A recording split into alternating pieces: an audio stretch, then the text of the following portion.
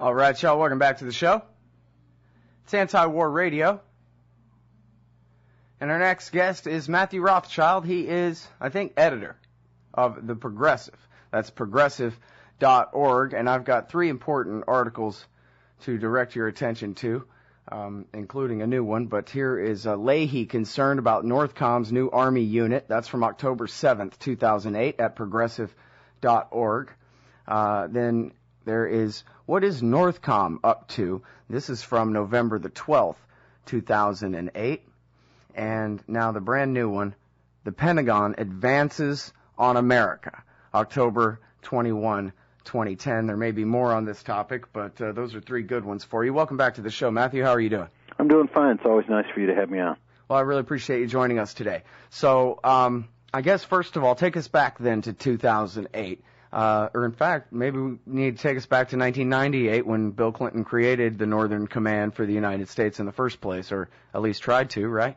Well, he may have tried to, but it was actually George W. who got the thing established on October 1st, 2002. So this is basically kind of like having AFRICOM and having CENTCOM. This is how the Pentagon divides the worlds into different command responsibilities of battle space, right? Yeah, absolutely. I mean, before 9/11, the most common command was the U.S. Southern Command. I think that a lot of political people understood was the way the Pentagon tried to intervene in Central America and South America through Southcom, which was in Panama for a long time. And then there's CENTCOM, or U.S. Central Command, which has jurisdiction, Pentagon jurisdiction anyway, over the whole Middle East and Afghanistan. And it was Petraeus who was in charge of CENTCOM there before he was sent over to replace McChrystal over in Afghanistan. And so now we have NORTHCOM, and that should strike people as odd because the Pentagon is not supposed to be patrolling the streets or the skies of the United States. I mean, we have something called the Posse Comitatus Act, which has been on the books for more than 120 years, which says that the military cannot be involved in law enforcement here in the United States. But after 9/11, Bush was able to push through this and establish the U.S. Northern Command. And one of the astonishing things, which is what Leahy was concerned about, was this idea that, not an idea, it's actually a fact, that NORTHCOM has its own dedicated fighting force. It got the Army's 3rd Infantry Division, 1st Brigade Combat Team, 4,700 people who actually had experience fighting in Baghdad and patrolling Ramadi in Iraq, and now they're deputized to the U.S. Northern Command. This may be illegal, actually. It hasn't been challenged yet, but the ACLU is worried about it. I'm worried about it. Senator Leahy's worried about it. Well, now, if I remember right from the Onion headline back in 2003, George Bush bravely leads 3rd Infantry into battle in Iraq, I think they were the tip of the spear of the American invasion, the 3rd Infantry Division, right? Yeah, they were one of the this one is of the like first. The old Big Red One, the 1st Infantry from back before. Yeah, they were right there at the front lines. All right. Well, now there's a few things to go over here. First of all, you talked about the Posse Comitatus Act. Can you give us a little bit of history for people who don't speak Latin and aren't too familiar with, say, 19th century American war history?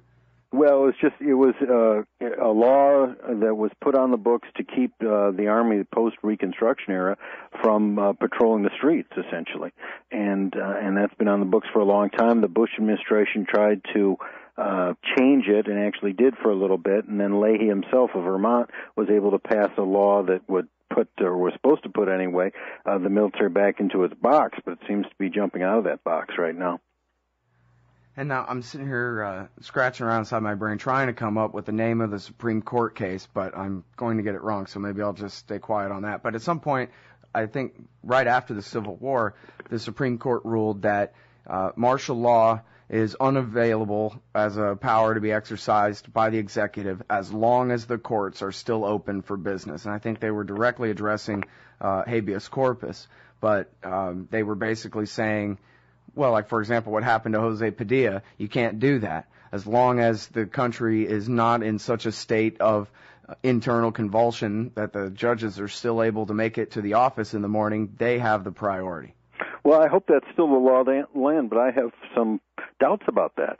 One of the doubts is National Security Presidential Directive 51 that Bush signed when he was in office. It gives the President of the United States the power over all three branches of the government, not just the executive branch, but also Congress and the judiciary in times of an emergency that the President himself would declare. So there are a lot of things on the books that especially came on the books during Bush and Cheney's reign that are just sitting there waiting for another chief executive who wants to, haul them out and really destroy our democracy. And having NORTHCOM at the chief executive, the commander-in-chief's disposal would be, something that president, if he or she is malicious and undemocratic, could use. Yeah, and you know what? What I thought it was actually right. The Milligan case. That was the Supreme Court decision where they said martial rule can never exist where the courts are open, and then the proper and unobstructed exercise of their jurisdiction is also confined to the locality of actual war. So, but I guess then that's begging the question, isn't it? But here's my thing.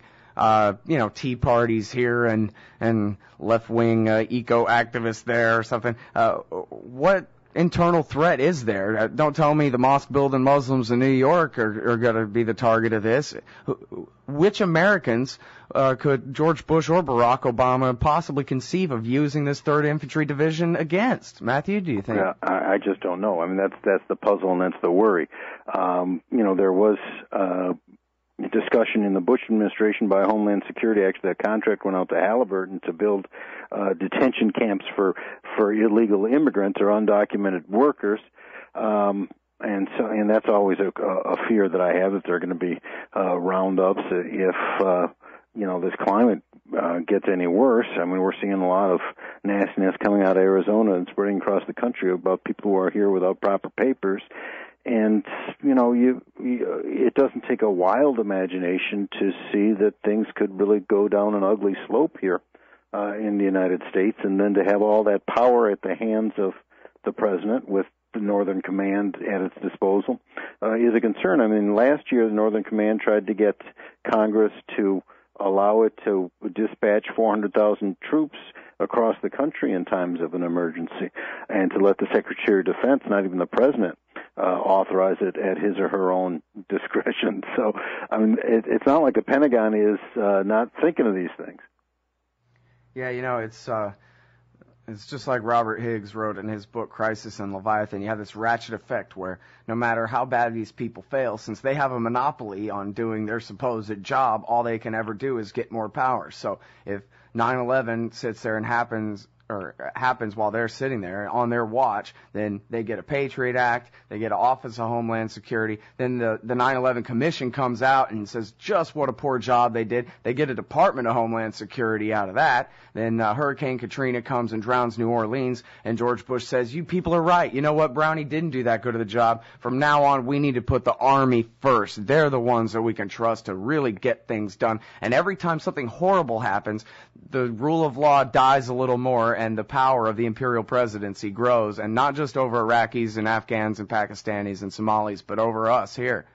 And this is what concerns me. And any person in any branch of government and any bureaucracy is hostile to giving up power. Rather, they want to accumulate power. And now that power has been accumulated in the executive branch, you don't see Obama giving it up. And so it's just going to lie there waiting for the next person to abuse it, assuming that Obama doesn't abuse it. I don't think Obama will abuse it in any kind of dictatorial way, though I know there's these conspiracy people on the right think that's going to happen any second. Now, that's not how I read Obama, but I do have some real concerns if, Sarah Palin became president. Sure. Well, and, for the people who, come from the other point of view, think this is perfectly fine when it's George Bush or if it's Sarah Palin, but don't trust it with Obama, the point is the same, right? That, violence in this society is supposed to be distributed by law, not by the will of some man up there on a high chair. Absolutely. And where were they when Bush was grabbing all this power? Right. Well, and, there's plenty of real concern for the Constitution and plenty of hypocrisy on all sides to go around, it seems like to me.